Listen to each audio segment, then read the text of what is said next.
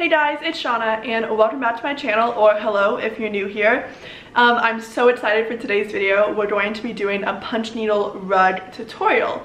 So a couple weeks ago I made a huge rug for my apartment in LA and I brought you guys through the journey on my TikTok, and a lot of people asked for a tutorial or like how to punch needle and how to get started. So I thought I would make another little rug thing and bring you guys through it on a tutorial. So for this one I'm going to be making a smaller design in the shape of a flower, and my plan is to hang it on my wall instead of putting it on the ground as a rug. But the same technique would use if you wanted to actually make a rug that would be put on the ground. I just want to put it on the wall. So what you're going to need is some munce cloth. You can get this at Joann's, probably Michael's, or even I've seen them on Amazon. They're relatively cheap. I got a really big piece of it, about 1 yard by 2 yards, and I used the majority of it to make my rug, and I'm just going to use the leftovers for this project. You're also going to need a frame to punch needle on, and the easiest way that I found to do this if you want to make a smaller thing is to just use a canvas. I'm going to be using this canvas that I got off Amazon, and we're going to take the actual canvas part off of it and then use the wooden frame as a little frame for a punch needling rug, if that makes sense. So if you're using something a little bit smaller, you could go ahead and use a canvas like I am, but if you're making anything bigger, then making frames isn't too hard, and there's a lot of YouTube videos already out there on how to make your own like wooden frame. Next, you're going to be needing a punch needle, of course, and the little threader, because they are impossible to thread without them, and then whatever colors of yarn that you want. So the first thing I'm going to do is take off this canvas, I guess. I've never done this before, and people say that you can still use the canvas even after you take it off if you're just careful about it. So I'm going to try to be careful because I think it could be fun to then paint something on the canvas and also hang that on my wall. If you can't tell, I'm really desperate for some wall decor because my bedroom down the hall is very empty at the moment, and I'm trying to make some DIY posters, some decals like on the low for cheap, because posters are so expensive. Like, I was not hip to that. So hopefully I can do a little something with this. I'm gonna try to use a fork to take the staples out of the canvas, but I don't know if that's gonna work, but we're gonna see. I might need something thinner than a fork. Like, rip the canvas past. Okay, I'm gonna do that. So I'm just gonna rip the canvas like past the staples that they have in there. I'll show you.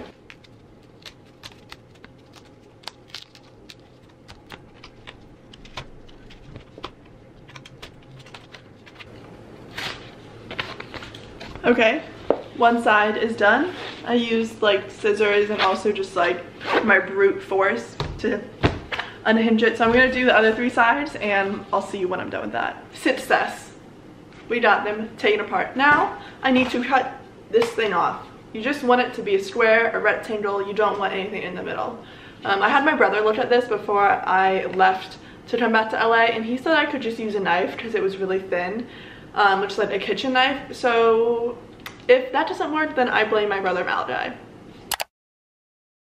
Okay, it worked. My brother's a genius. I just used a kitchen knife, sawed it down a little bit, and eventually it fell off.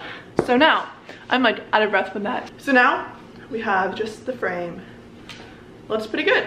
I'm gonna splash myself in the face with that. So the next thing we're going to do, or I'm going to do, is draw my design on munce cloth. So when I bought my punch needle, it also came with a little bit of like other things that you could use for this type of project, and one of them was a fabric marker. So I'm going to go ahead and use that fabric marker to draw my design on, but you could use a Sharpie, a pen, anything that will just show up. Okay, so when you're doing punch needle, you want to make sure that your fabric, so in this case the munce cloth, is really tight and taut. It's kind of like when embroidering, if you know how to do that. You put the ring around the fabric so that it stays nice and tight, and you can push and pull your needle in and out. So same deal with punch needling. So we have our empty canvas frame, and to make sure that the munce cloth is really tied tightly, and to make this frame reusable, we're going to hammer nails all around the edges. And with the nails, you can pull the munce cloth and like poke it through the nails to make sure that it stays nice and tight. So I went to Home Depot and got a box of nails. This whole thing was literally $2, and it's called panel board nails. So they are a little bit thinner and should go through this wood hopefully very easily. And then of course I got my trusty little hammer.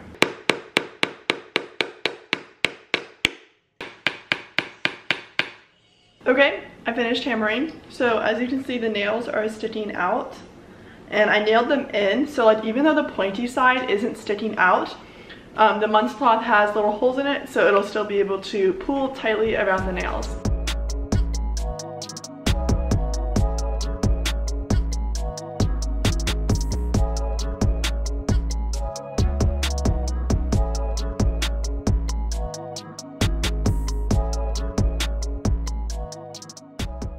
Okay, I'm back. It is a couple days later. Honestly, probably like a week or two later, I got a little unmotivated with this project and just like took a couple days off, which is totally fine. But I'm back and better than ever. I went to Joann's, my go-to, and picked up a bunch of yarn. I'm using the Big Twist 100% acrylic yarn.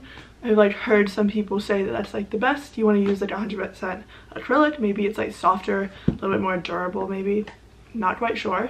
And then I have also white. So I have blue, white, green, my yellow, and a dark blue. I'm not sure if I'm going to use this dark blue. I just had it left over from my previous project. So where I left off a couple days ago was I made the frame and attached the Munce cloth.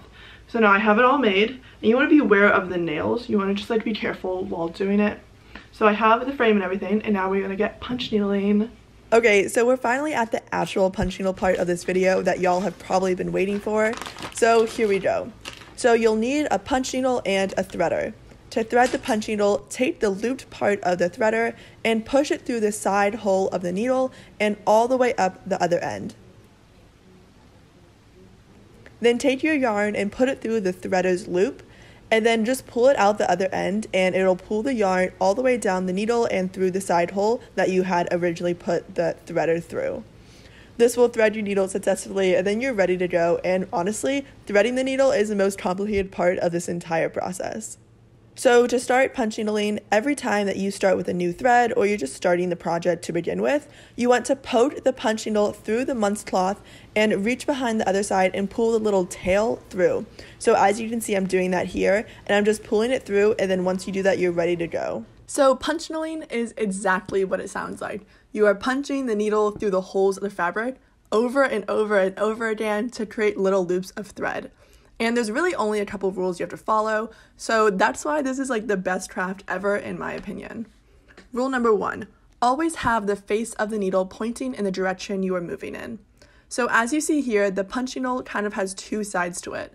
The side with the open diagonal cut is the face, or at least that's what I like to call it. The other side I call the tail because the thread trails behind it.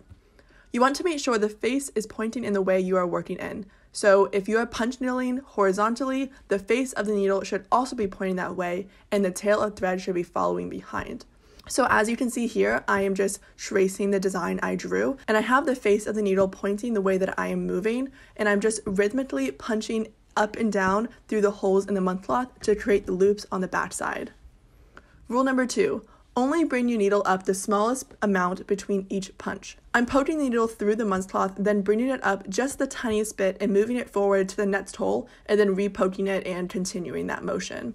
This creates little loops on the front side of the Munce cloth, which will be the front side of your rug, and that's what gives it that like rug look and texture. Rule number 3, make sure your yarn is not pulled tightly. So when you're punch needling, just make sure to pull like an excessive amount of yarn out of the spool so that your yarn isn't pulled tightly.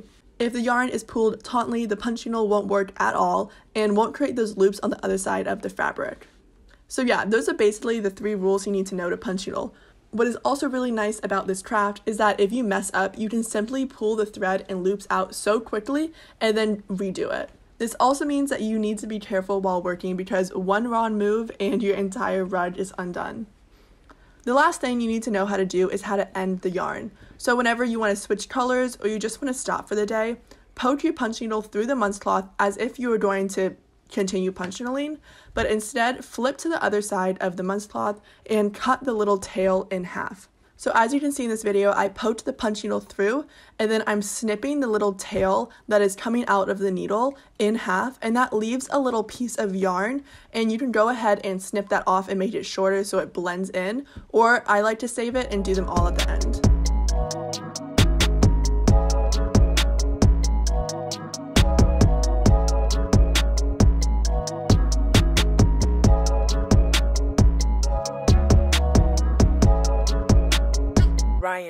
Japan.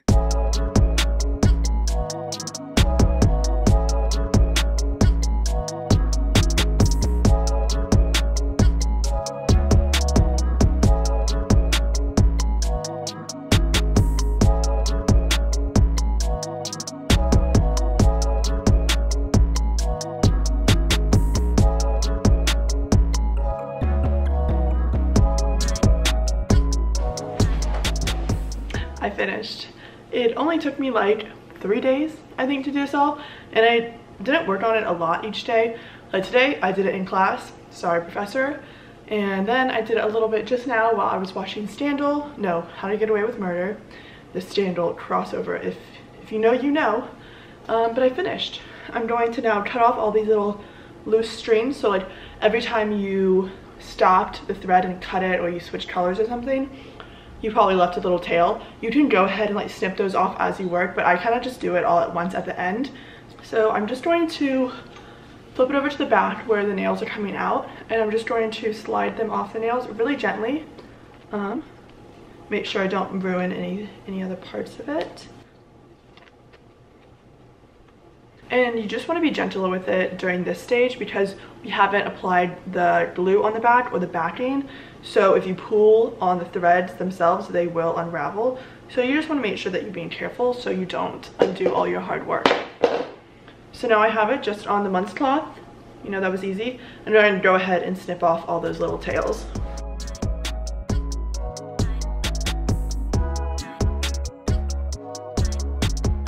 Now that all the little tails are cut off, I'm going to trim the munce cloth right around the edges of the design. And then we're going to do some spray on glue and add the backing, and then we're all done. So for the glue part, I use this Gorilla Spray adhesive that I got from Home Depot, probably for just a couple bucks. It was pretty cheap. And I used it for my rug, and I still have a lot left over because you get a lot in the can and you don't use that much. And then for the backing, any type of fabric will work. You can like go to Joann's or Michael's and get some strap fabrics that's just like big enough to cover your entire design. But I don't want to like buy new fabric, so I just went through my closet, found something that I don't use anymore, and that just happened to be this pillowcase. So I'll show you guys how I add that on next. So I first started by cutting the design off the munce cloth, and it's okay, don't worry about being too precise. You don't want to get too close to the actual yarn and accidentally cut it, so it's okay if you leave a little bit of a border. We're going to deal with that later. After I cut it out of the munce cloth, I also cut the same shape out of the pillowcase, which I was using as the backing, so just do that with whatever fabric you plan to use as the backing. After that, I got the spray adhesive glue that I mentioned previously and sprayed that on the back around the edges of the design. I then folded up the white space, so those little borders that we left when cutting. So I folded them up so they wouldn't be noticeable from the front side. And if you're also going to use this glue, just be careful while doing this with your bare hands because it is super glue and it will stick to your skin very easily. Once you're done folding up the edges, you can spray the entire thing and then place your backing and then cut off any extra fabric that you might have left. This is how it turned out, and since it's pretty lightweight, I just held it up with one push pin on my wall, and I think it's really cute.